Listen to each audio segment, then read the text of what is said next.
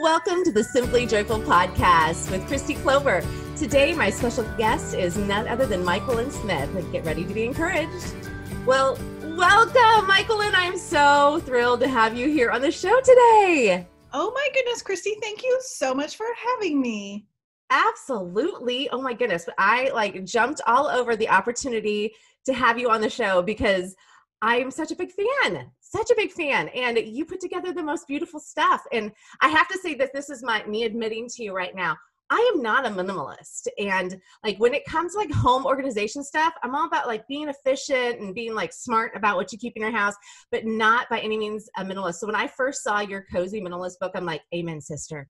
I can get behind that kind of minimalism. So I love it. So can you tell us about your newest book? It's so pretty. Welcome Home. Yeah, it's called Welcome Home. And man, the tagline is a mouthful. I have to actually read it.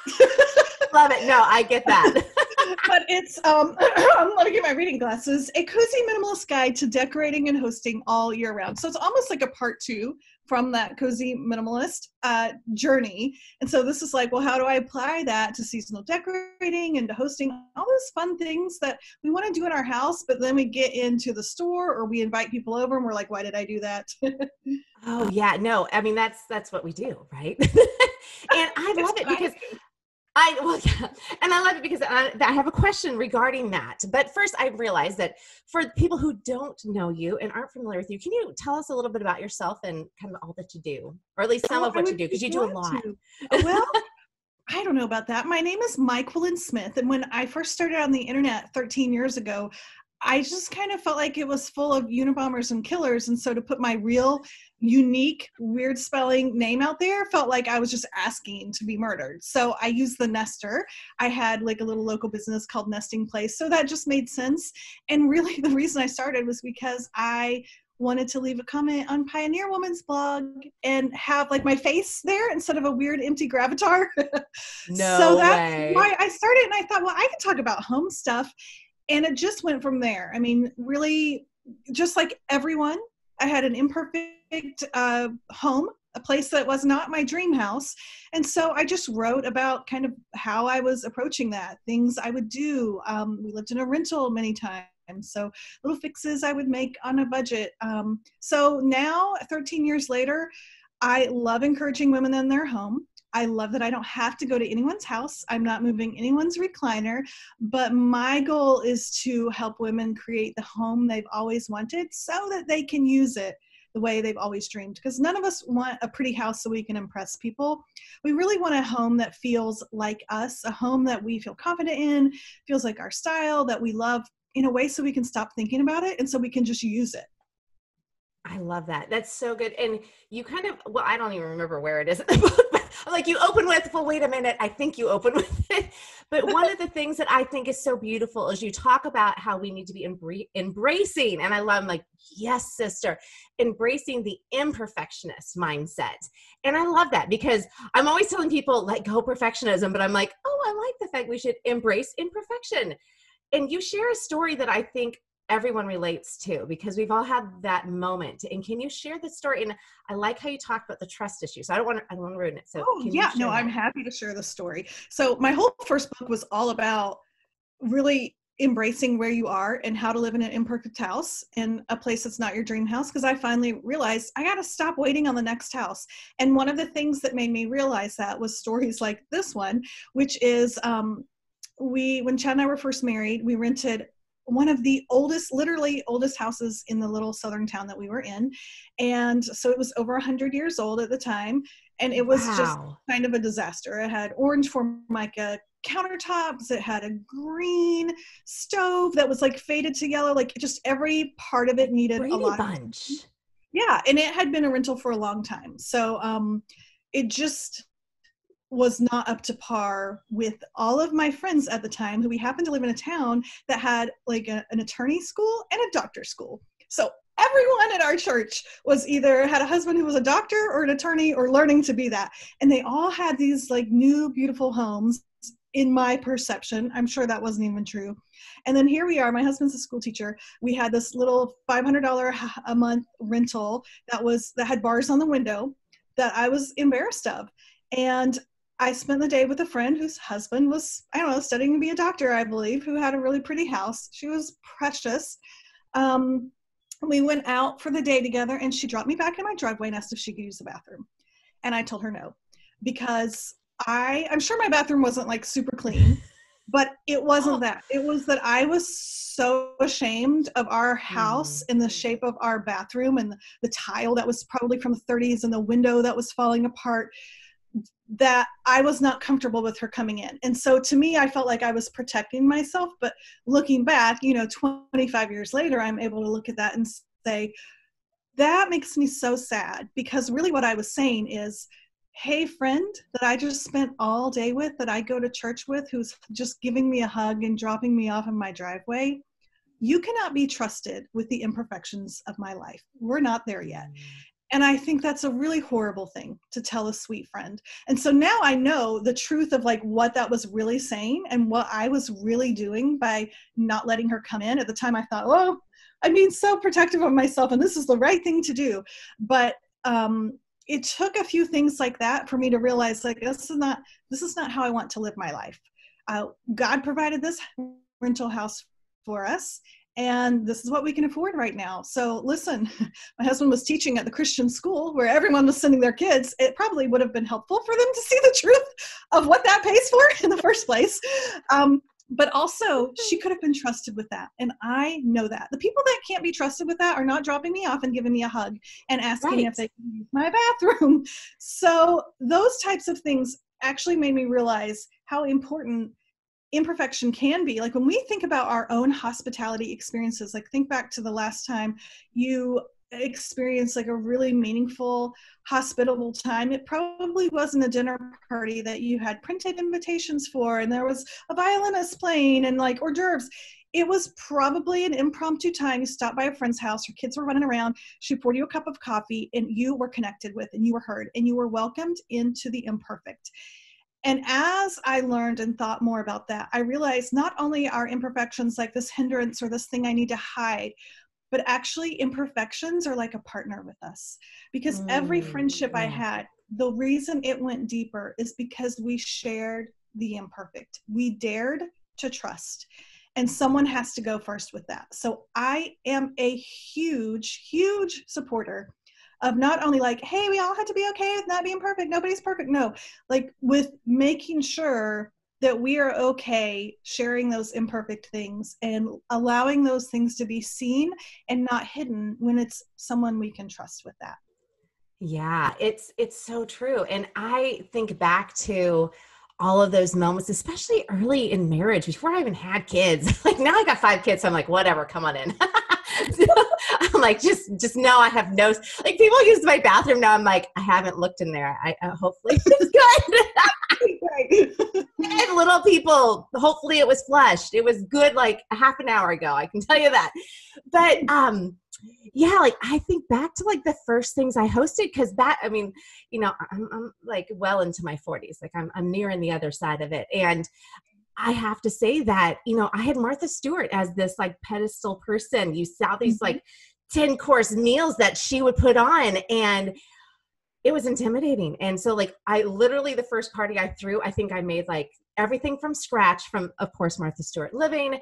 And, we had all these elaborate things. And I tried, even though we were like these little homes or little apartments, but I tried so hard to put on perfection. And I think that's a trap we all fall into. And I would even say like the first few birthday parties, they were elaborate for the kids.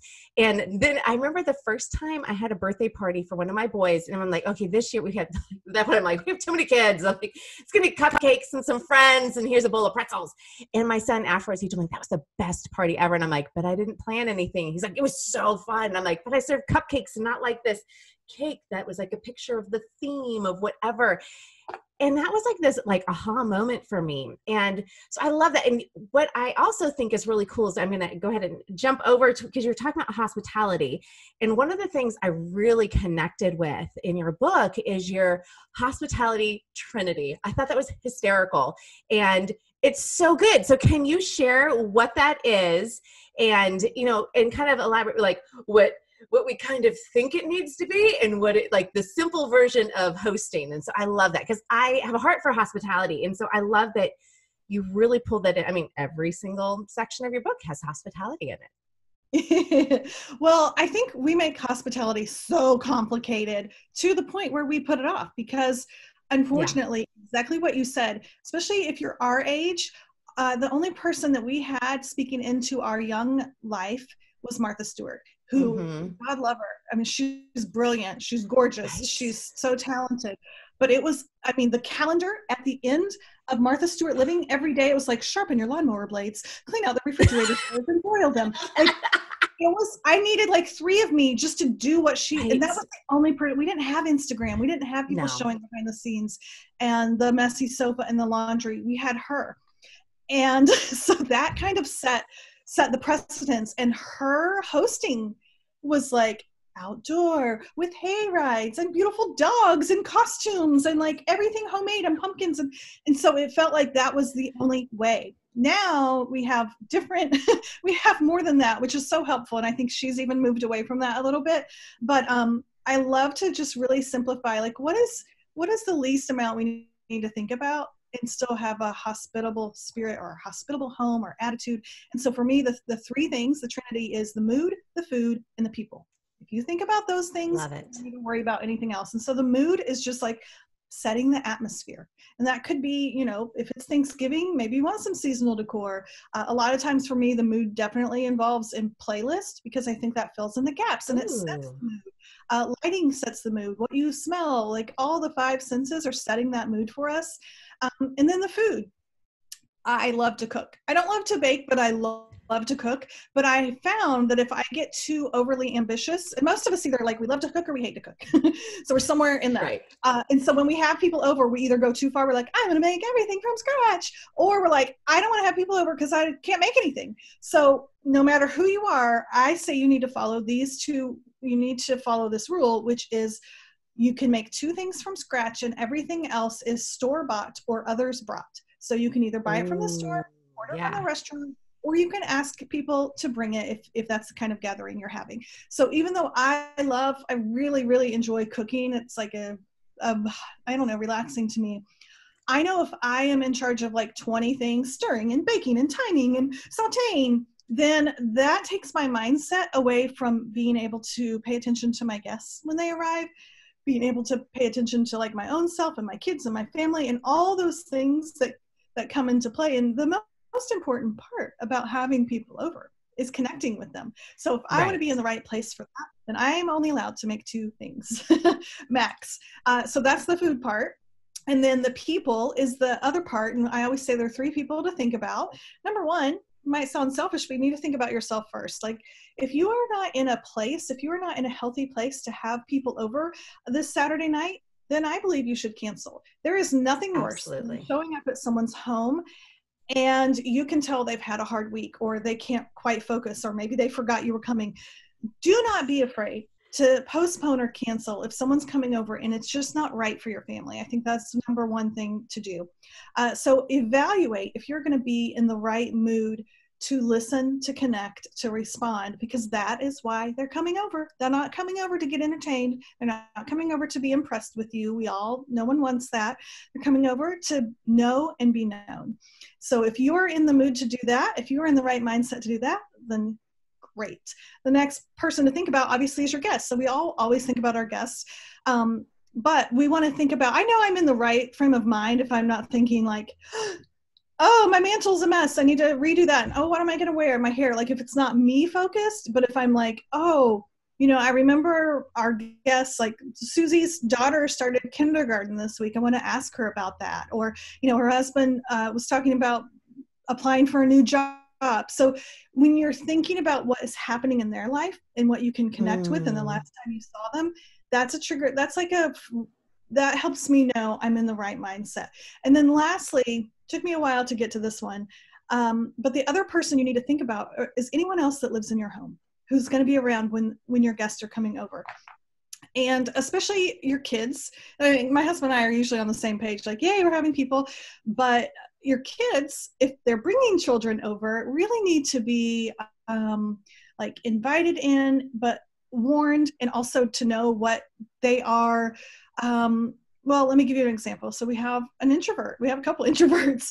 And so if I didn't kind of sit down beforehand and say, okay, we've got some kids coming over, they're your age, they're probably going to go up in your room. So if you don't have Legos, if you have some like Lego masterpieces that you don't want broken, let's take 10 minutes and like put them on the high shelf, or we'll put them in my office, and just kind of help them remember what it's like to have people over. I would say like they're going to stay until 9 o'clock. And so you could go outside, you can do this, you could do that, you can watch a show together. And just kind of give permission and a reminder of what we do when we have guests. And the other thing is just to be mindful. Like when I said that first person I think about is me. And if I'm in the right mindset, well, my kids don't have a say. My kids don't get to say, well, Mom, I'm not quite in the right mindset to host other kids. Like he's 7, or was at the time. But that might mean just me being a mom who pays attention, especially to my kids that have a higher need for alone time. If they come home from school and then go outside to play with friends, and then they're supposed to be into dinner and they're going to like entertain these other 7-year-olds that are coming over. And then maybe an hour later, he ends up downstairs alone playing the piano. I'm not going to go down there. Like, I can't go down there and fuss and be like, you got to get up there and play with your, like, no, I allowed myself some downtime. And so I think part of teaching our kids how to be hospitable and to know themselves is to help them be aware of what they need. And so maybe it's like, you know what, you might not want to go out and play with kids today. You might want to have your alone time for an hour. Save the energy. Oh, that's so brilliant. Yeah, because it's really easy to get stuck in all the trappings of hosting and all of that stuff. And I really love that you're saying like to think about your kids too, because our typical rule is we have friends over, it's about like engaging, and we kind of go through, we do the same thing. We kind of like prep everybody from the standpoint of these are things we think that you guys might have in common if it's a new family. And especially if there's younger kids coming, because now that my older two are, they're like, I have an adult in the house now, but they're teens. And so, if there's just babies coming over, I'm like, we let them do their thing. We have them come down and meet everyone, and then they get to go do their thing. Because otherwise they feel like, oh, I'm just here to babysit. And that's not why they're coming down. So it's really cool. And I love that you talked to, because this is what we do with our kids too. We're like, if there's something you don't want to share with friends who are coming over, then by all means, go put it away out of sight, because it will probably get played with or potentially broken. So we definitely do like a quick, not even so much like a cleanup, it's a protect up to make sure that, especially when you have friends that have a lot of little kids, it's hard to manage all of the little kids. So it's just, that's the fact of life. And sometimes we'll just have we're not going upstairs today. So, and that's just what we do. Granted, little kids that usually end up toddling up at some point, but yeah, it is like just having that mindset really does help. So I love it. Well, your book, one of the things I love about it is that each chapter, well, actually you have the 4 sections, which are broken down into seasons, and each chapter has something on decorating. Thank you. I just have to say thank you for that. And then the next section or the next part of that is on hosting. And with hosting, you go through, I think it's is it decorating? You talk about the 5 senses and bringing out the 5 senses and things. And I had to laugh because in my last chapter of my M.O.M book, I talk about how you should bring the senses out. And I have to tell you, I giggled because I'm like, okay, like I was just giving examples for like all over the house. And I was trying to think of like all the senses. And I think it was texture. I'm like, okay, I can get around texture.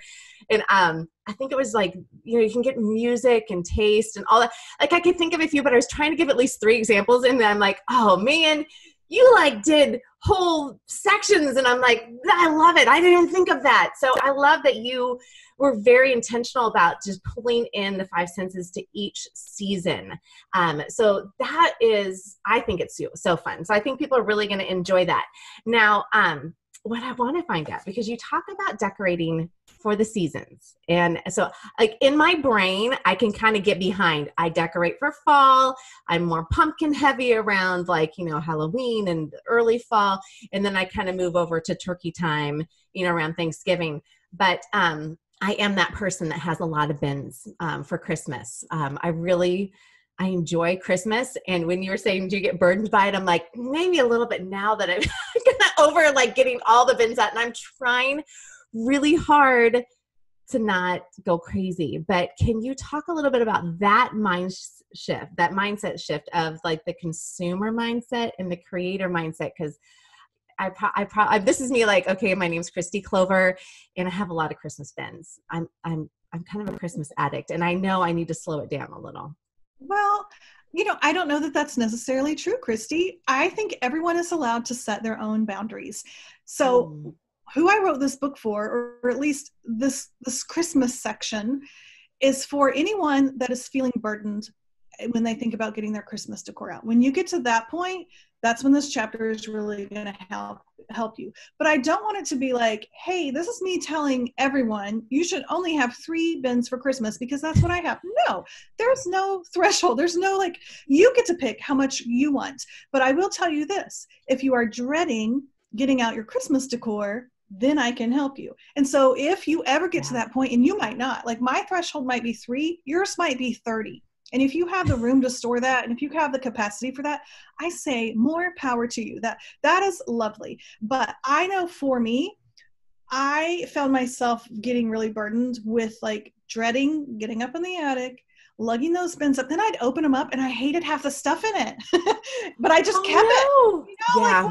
Well, I kept it. I didn't use it last year, but I wasn't sure to get rid of it. So I just kept it, or like someone gave it to you. And so you thought you should just, maybe you'll use it in your next house. That's a big one for me. Oh yeah. The next house. Always saving it for my next house. Or I found it at a good deal. It doesn't quite work in here, but I like it, but I haven't used it. So there were a million different reasons. It wasn't just like, oh, I bought all this ugly stuff. No, I think a lot of us do that. Many of us, we put out our Christmas decorations. We have Christmas. It's time to put it away. We bring out the bins, and they're half full of stuff we haven't used in 3 years.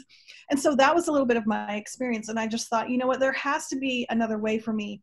And so one of the things I did was I just decided up front how many bins I was going to allow myself to store and set that boundary, which has helped.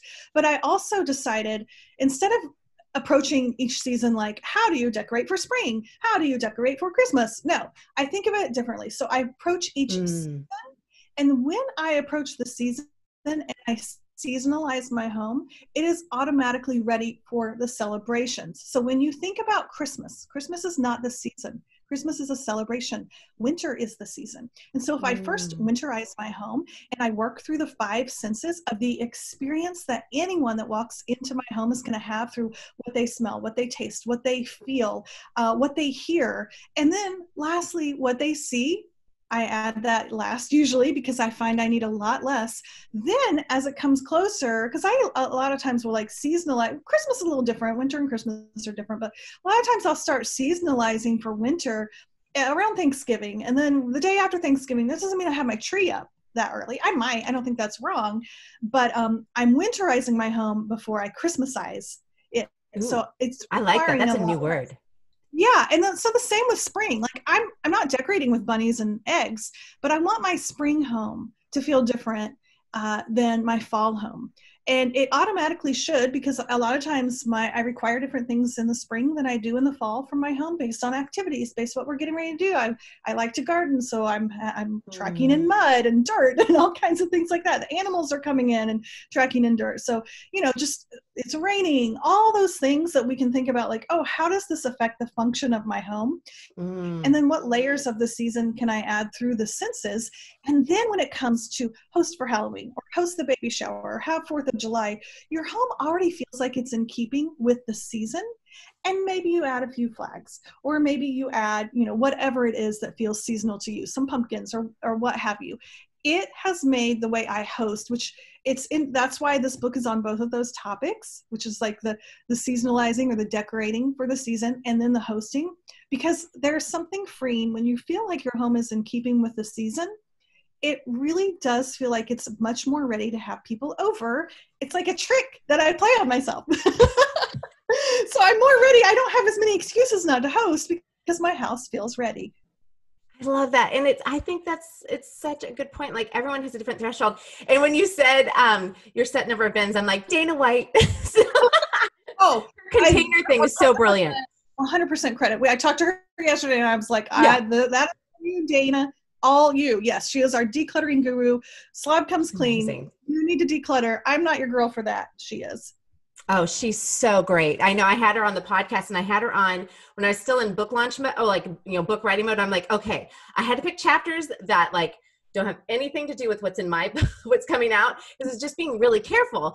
But I'm like, you got to talk with the containers because she's got so many great little systems. And it's funny because as soon as the book was turned in, I'm like devouring everyone's book because I'm like, I love it. So it's so fun, but Dana's fabulous. So we'll link, I've had her on the show before, so we'll link to all of her stuff there. And depending on who comes out first with your interview, I'll have to link to your interview with her. So she's fabulous. But it is important to know that every person is different. And when we start playing that comparison game, everybody loses. It's not fun. And especially you, like, you know, it does not help. And I always giggle because in my like dream world, I would have a different set of dishes for every season. And I would have like for every, not even just every season, like all the fun things. And so that's just in my brain. That's what I was like, oh. And so what I've done instead is I have this cute little wall hanging thing, and I have like 3 plates that represent the season, and I change those out just periodically. And then I have like my summer, I was giggling because I'm like, my summer decorating is, look, here's my house. I know you're just here for the pool, so we'll just take you straight back. I for summer and you don't even realize it. You're already doing it. Oh, it's so funny. No, because I was like, oh, I guess I don't really do summer, but No, we do have our flags. I don't have summer. It's not about like having summer decor. Like, oh, it's on lake time. Like it's not that. It's just more of like recognizing what's happening outside and bringing that in. Or like you said, we have a pool in our backyard, having all those towels sitting out on the, hanging and ready for people. So you are naturally doing these things with the season. I want you to give yourself credit for it. Yay. Okay. I'll take it. I'll be like, the Nester told me I'm doing it right. Yes. Oh, well, thank you so much for this book. And thank you for your time. There's like 500 million questions I can think to ask you, but we don't have time for all that. But anything else that you're really hoping that people will take away with your book, and just kind of maybe a little bit about like your heart, like what you want people to be like, please read this. I just want people to love and use their home. I think so many of us are waiting on the next house. And compared to your last house, you are in your next house. And so I feel like even now with, COVID and everything, I feel like the homes all across the world have a big smile on their face because we are using them. We are paying attention to how they can best serve us. And that is what home is for. So I am here if you need encouragement in your home. Like, I just want to be the person to say, try it, take that risk, move that table. If you hate it, move it back. Like, whatever it is, I think home is a great place to take a risk, and man, is it worth it. If we can't take a risk at home, where can we? Oh, I love it. And actually, you said one thing that it made me think of something you mentioned in your book, is shopping your own home. And I think we get stuck sometimes in our homes and just thinking, well, that lamp goes there and that plant, it belongs there. And I have to say that is something that I learned really early on, is sometimes when I'm decluttering or cleaning or organizing, I strip things like out of the room. And that's when I kind of have a moment of like, what do I want right here? And so it is so fun to do just that. And thank you for this book. It's so beautiful. It's so fun. And I thoroughly enjoy it. Like, again, like I'm one of those crazy podcast people, and you are actually one of my last podcast episodes. So here we go. Oh, my. I know. It's kind of fun. I'm slowing down. I'm taking my own advice and slowing things down. But I don't always like read all the book but this one I'm like, it's gonna sit on my table and I get to enjoy it. So it's so fun. So I really encourage folks out there to check out Welcome Home. I don't know if I'm going to be fast enough to get this episode out for people to get your pre-order bonus, but if you are listening to this before it officially comes out, then run and get a copy so you can get the pre-order bonuses, because it's so fun. But will you have the pre-order bonuses available anywhere afterwards, or no?